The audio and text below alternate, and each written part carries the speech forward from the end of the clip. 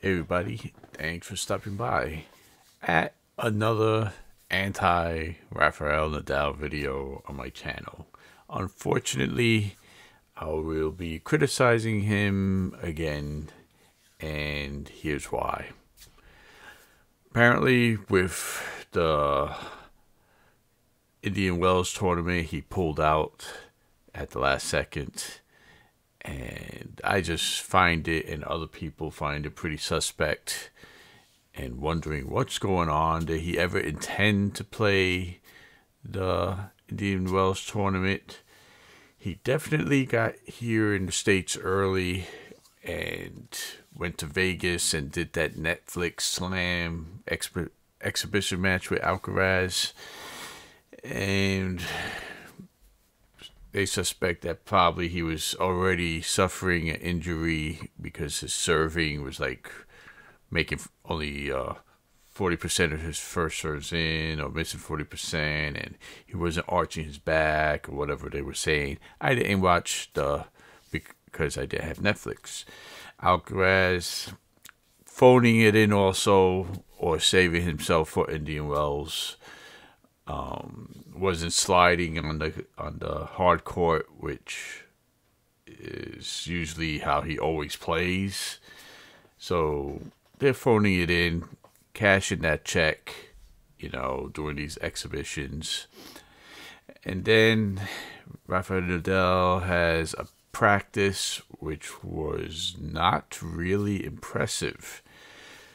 He was practicing with both his coaches, or his team, and they look like good players, but Rafael Nadal, if you're really going to practice, you're going to practice with a host of high-level tennis players on the other side of the net, and he's on the grounds of Indian Wells, and you're going to tell me you can't find a top 100 player to hit with you in practice.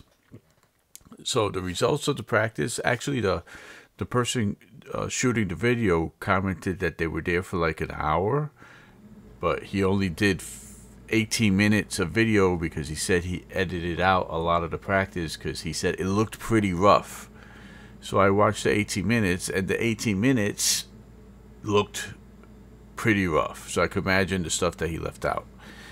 The players that he was hitting with, his team, were hitting balls out, so Nadal was forced to hit with no time, and with a lot of out balls, and Nadal was making errors, and he was just cracking forehands as hard as he could. It didn't really seem like a real practice. I don't know. It seemed like he was just beating up the ball and not giving a hoot. And it was just like something I hadn't seen in a pro level practice that was serious.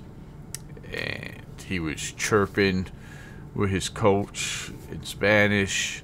I couldn't really understand too much, even though I should know a little bit of Spanish. But he was chirping, didn't seem too happy at all. And then he pulls out. So a lot of people saying that he's wasting doing his fans a disservice, because as soon as he announced Indian Wells, people expect that it might be his last time in the States. They book flights, buy tickets, and really make an effort to go see Rafael Nadal, and then boom, he's not there. And they invested their time, money, and are disappointed, and if he had no intention, he should know his body. He should know if he was ready for the Netflix Slam. He played the Netflix Slam hurt if he really had an injury, and he's jeopardizing Indian Wells, which apparently he doesn't care about more than Netflix Slam. Because imagine if you have the choice to play one match, phone it in, and collect probably as much as the final prize money after playing several matches in the desert heat against top opponents. the easy route is a Netflix slam and call it a day and hit the road. And that's what I felt that he did. And that's probably what he did pulling out of the other tournaments, you know. So Nadal's going to play the clay court season, or maybe pull out until Roland Garros, play there, shoot his shot there, put in a full effort, hopefully, and try to win one more slam before he calls it a career. Some people say he might play Wimbledon, but he won't be back to the U.S. to play again because the hard courts is not his thing. And so don't be booking your tickets for the U.S. Open to see Nadal, because I don't think it's going to happen.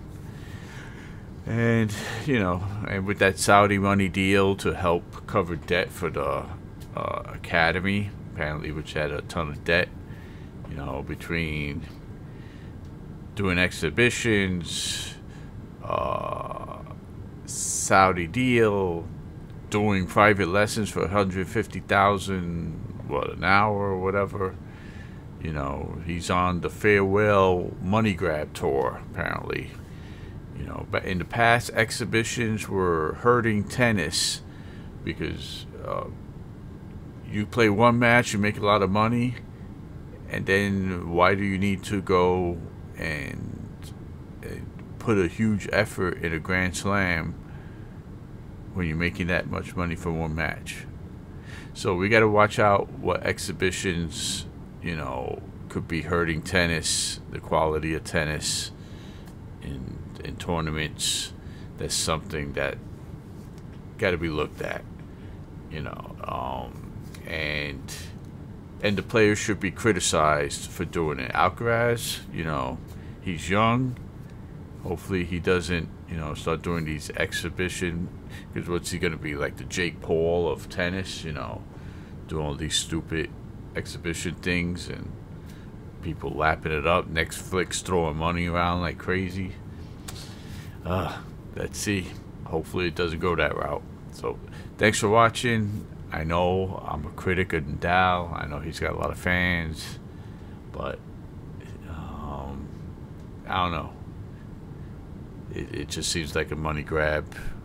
And that's the way I'm calling it. So thanks for watching. Like and subscribe, and see you later.